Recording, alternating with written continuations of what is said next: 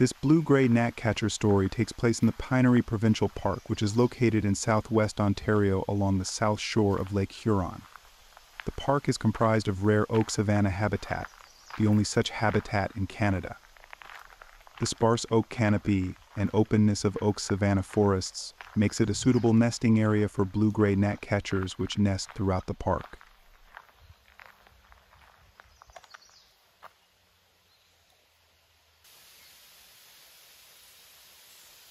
Blue-gray gnatcatcher nests are located on top of deciduous tree limbs, typically located more than halfway up the tree at the outer part of the limb.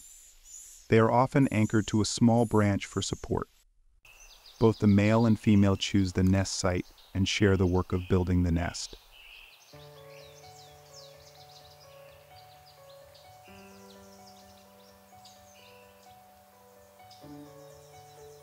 Gnatcatchers are meticulous nest builders.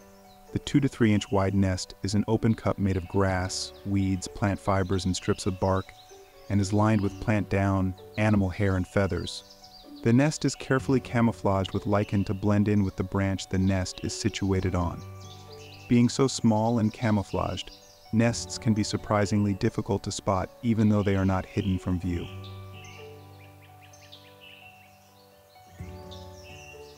The outside of the nest is wrapped in spiderweb and caterpillar silk for strength. The nest is slightly elastic to accommodate the juveniles as they grow.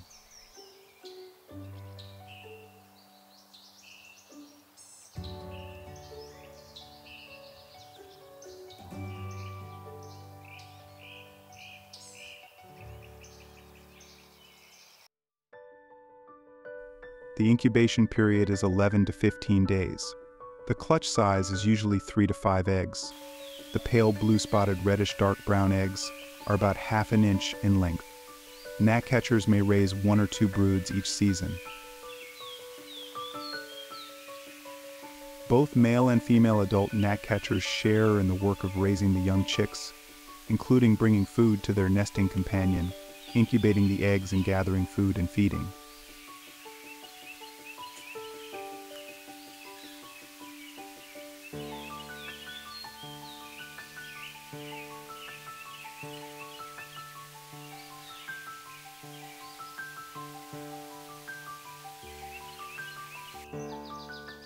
In the Northeast, blue-gray gnatcatchers primarily feed on small insects, larval moths, and spiders. They are busy foragers, flitting through dense outer foliage and hopping from branch to branch, peering with quick head movements to glean their prey. They quickly flick their long tail to flush their prey, which they then snap up while the gnatcatcher is perched, hovering or darting into the air after them.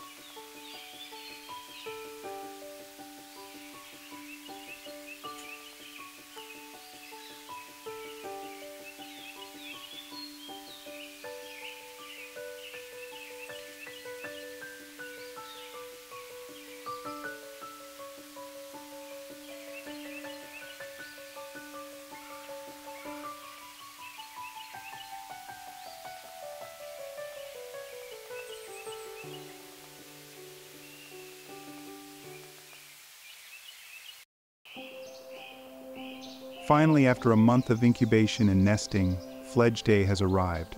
Small birds with shorter life cycles tend to have shorter incubation and nesting periods, and as a result, juveniles often fledge together. Indeed, these 5 juvenile gnatcatchers all fledged within hours of this video being captured of the last moments these juveniles would spend together in their nest.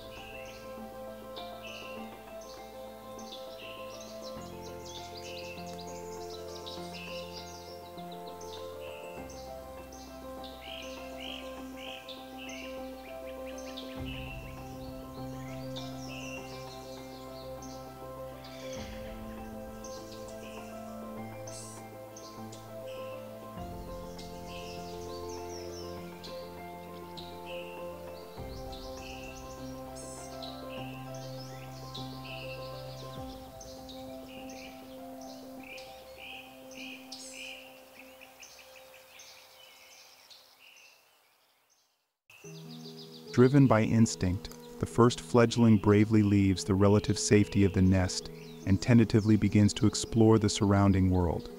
In a matter of hours, all 4 siblings follow its lead, though not without trepidation in some cases.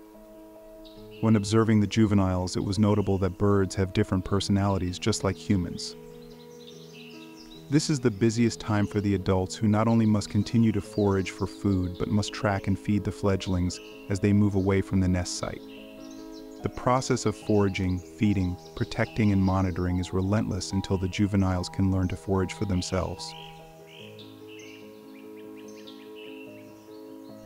As soon as the fledglings are out of the nest, their instinct is to move higher, which is somewhat awkwardly accomplished by a combination of short, unstable flights and scrabbling as they work their way up the tree.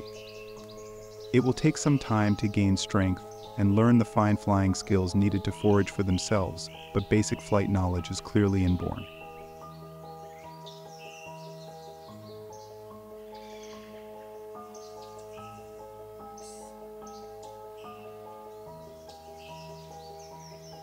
By noon on fledge day, all 5 juveniles had worked their way up to the top of the tree canopy to begin the next phase of their lives.